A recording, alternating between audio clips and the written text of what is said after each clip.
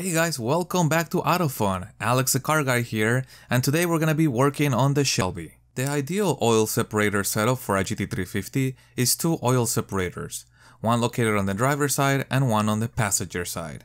The passenger side seems to be the one that will collect most of the oil, and I will definitely prioritize it over the driver's side if on a budget. To install the passenger side oil separator, this line must be removed. It is locked in place by these gray clips. Pulling on these clips and pulling up releases the line. Here's a close-up of the clips.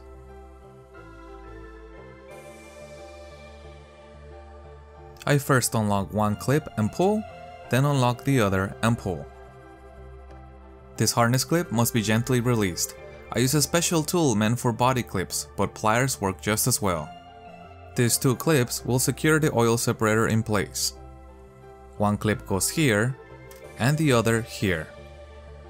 To avoid losing any clips in the process of mounting the unit, I first line up the separator and then I insert the clips. Here's the first one. Push it in and push to lock. Now for the second one, it gets inserted and push to lock.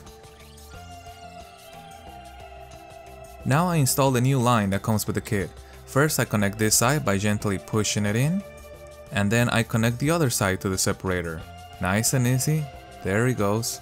There you go. Now it's locked in place. Note how I further adjusted the line by pushing it down to remove any possible kinking. Finally, I install the other line by inserting it into its position here, and then to the separator by pushing it here. This thing looks so good installed, just gorgeous, and the Ford Performance logo complements the engine bay so well. Well, that's it for now, but I got more Shelby videos coming out. Consider subscribing if you haven't, and thanks for watching.